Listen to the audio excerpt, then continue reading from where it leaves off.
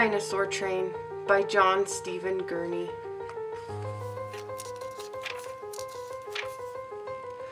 Thursday was a day much like any other for Jessie. Trains and dinosaurs, dinosaurs and trains. Just before bed, Jessie drew one last picture. Suddenly, there was a loud noise and the whole house began to shake. "All aboard!" someone shouted. "Please have your tickets ready."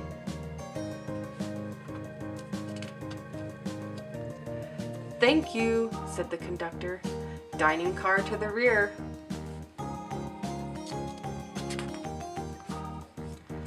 "Let me show you the view from the sky windows." "Tunnel ahead," Jessie yelled. "Duck!"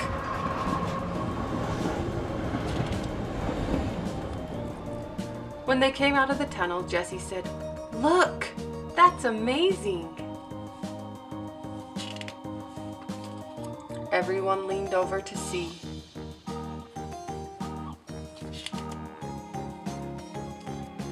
Uh-oh.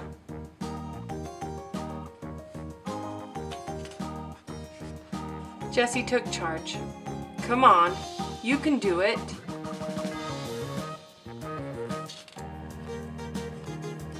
"Push it back on the track." "Thanks, son. You can ride up here with me." Next stop, Jessie's room.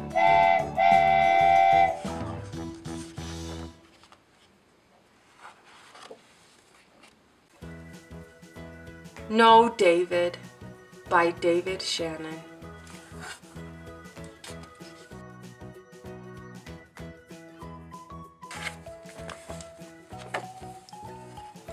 David's mom always said, "No, David."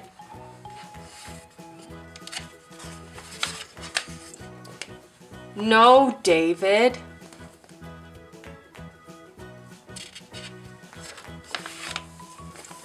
No, David, no.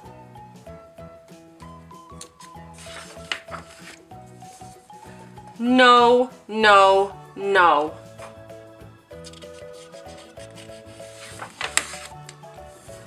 Come back here, David.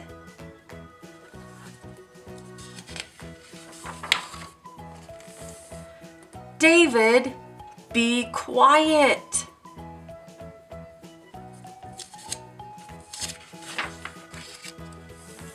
Don't play with your food.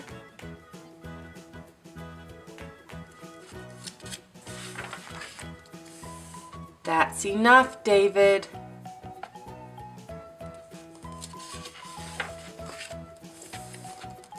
Go to your room.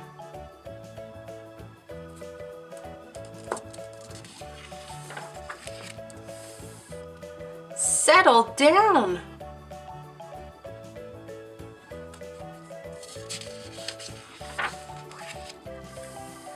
Stop that this instant.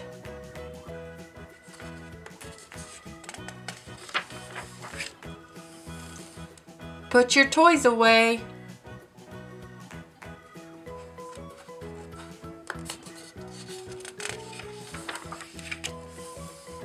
Not in the house, David.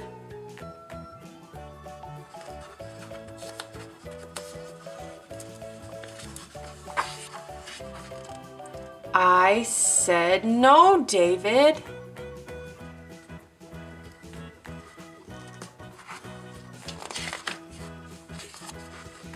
Davy, come here.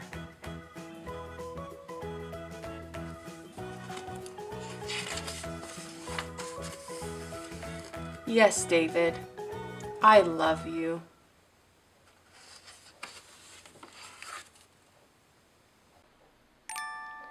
The Very Quiet Cricket by Eric Carle.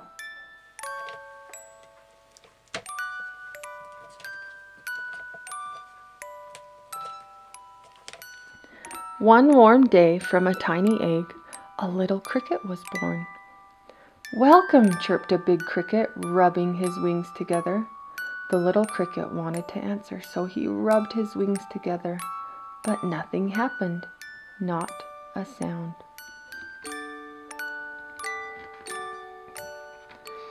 "Good morning," whizzed a locust, spinning through the air.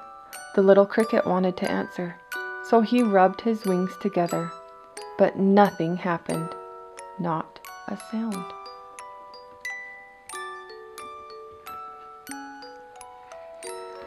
"Hello," whispered a praying mantis, scraping its huge front legs together. The little cricket wanted to answer, so he rubbed his wings together, but nothing happened, not a sound.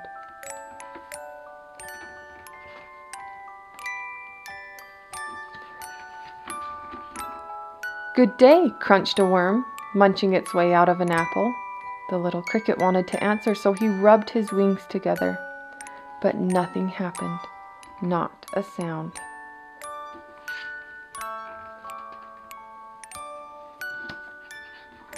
"Hi," bubbled a spittlebug, slurping in a sea of froth. The little cricket wanted to answer, so he rubbed his wings together, but nothing happened, not a sound.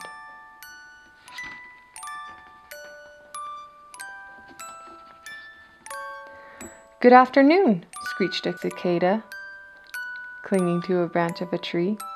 The little cricket wanted to answer, so he rubbed his wings together, but nothing happened, not a sound.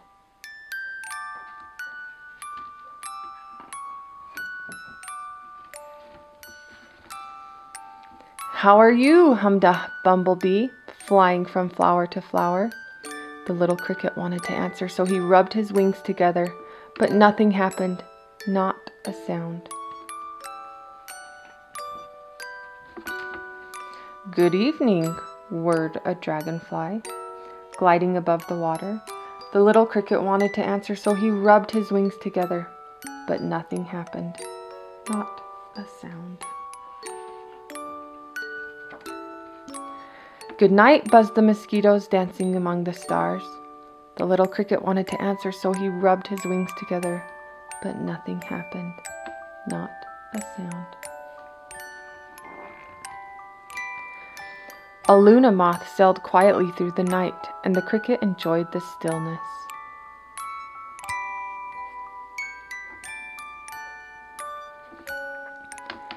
As the Luna moth disappeared silently into the distance, the cricket saw another cricket. She, too, was a very quiet cricket. Then he rubbed his wings together one more time, and this time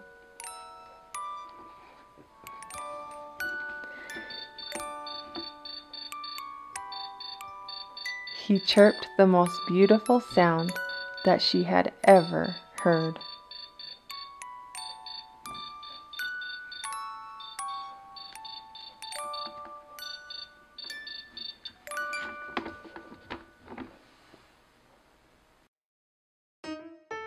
Pete the Cat.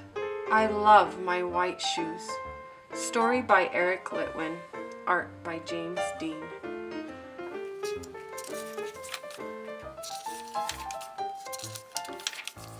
Pete the Cat was walking down the street in his brand new white shoes. Pete loved his white shoes so much he sang this song. I love my white shoes. I love my white shoes. I love my white shoes. Oh no! Pete stepped in a large pile of strawberries. What color did it turn his shoes? Red. Did Pete cry? Goodness, no. He kept walking along and singing his song. I love my red shoes. I love my red shoes. I love my red shoes. Oh no! Pete stepped in a large pile of blueberries. What color did it turn his shoes? Blue. Did Pete cry? Goodness no. He kept walking along and singing his song. I love my blue shoes. I love my blue shoes. I love my blue shoes. Oh no! Pete stepped in a large puddle of mud. What color did it turn his shoes? Brown. Did Pete cry? Goodness no.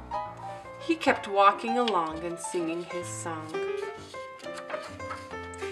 I love my brown shoes. I love my brown shoes. I love my brown shoes.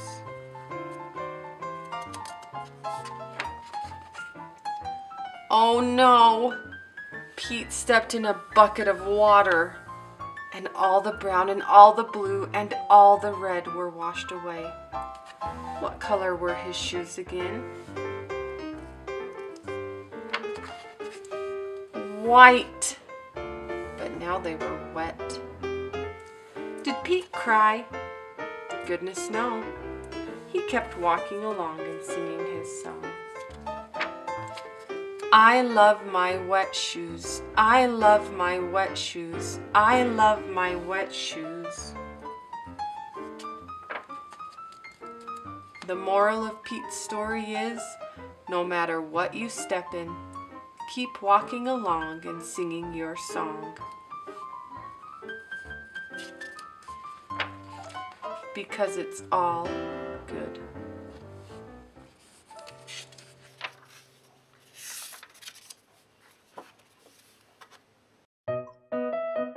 I Like Myself by Karen Beaumont, illustrated by David Catrow. I like myself. I'm glad I'm me. There's no one else I'd rather be.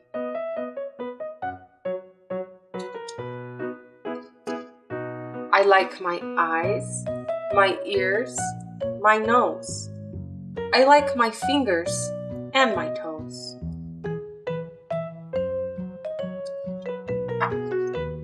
I like me wild. I like me tame. I like me different and the same.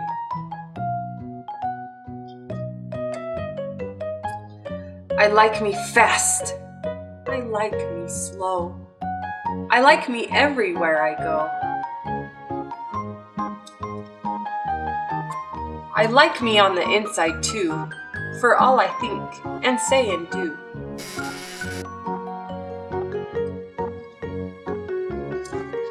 Inside, outside, upside down, from head to toe and all around. I like it all is me, and me is all I want to be.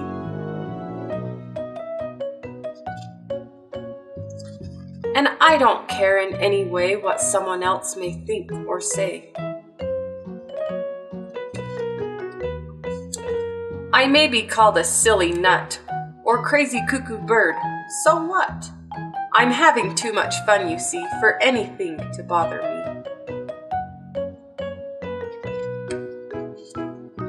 Even when I look a mess, I still don't like me any less, 'cause nothing in this world, you know, can change what's deep inside, and so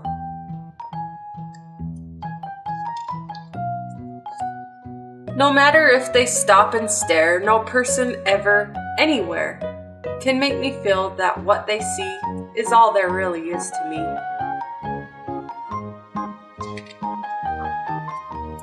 I'd still like me with fleas or warts, or with a silly snout that snorts. Or knobby knees or hippo hips, or purple polka-dotted lips.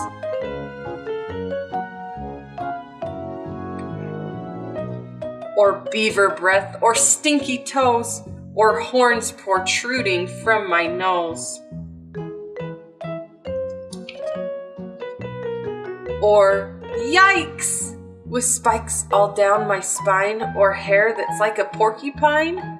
I still would be the same, you see.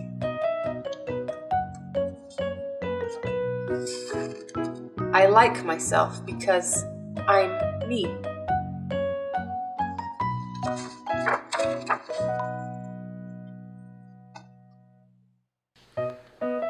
There was an old lady who swallowed a fly.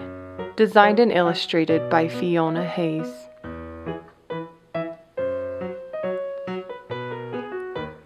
There was an old lady who swallowed a fly. I don't know why she swallowed a fly. Perhaps she'll die.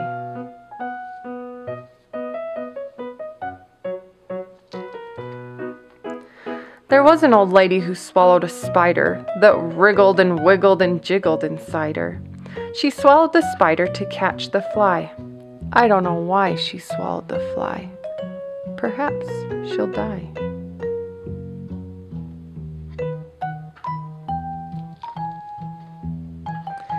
There was an old lady who swallowed a bird. How absurd to swallow a bird! She swallowed the bird to catch the spider. She swallowed the spider to catch the fly. I don't know why she swallowed a fly. Perhaps she'll die.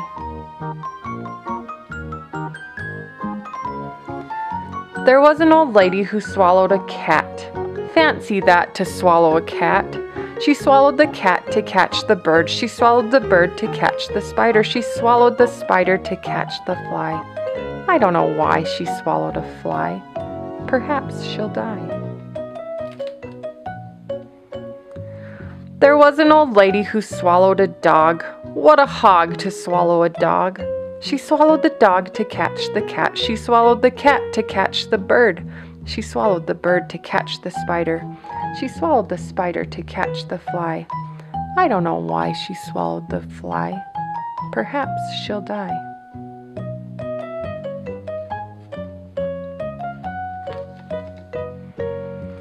There was an old lady who swallowed a goat.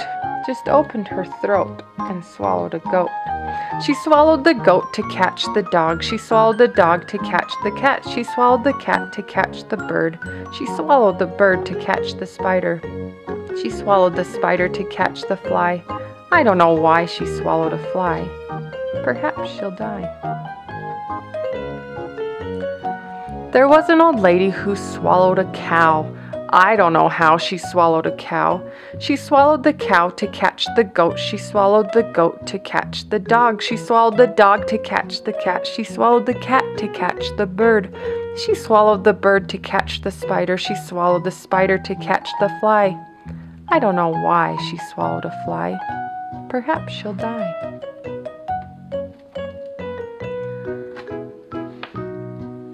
There was an old lady who swallowed a horse. She burst, of course.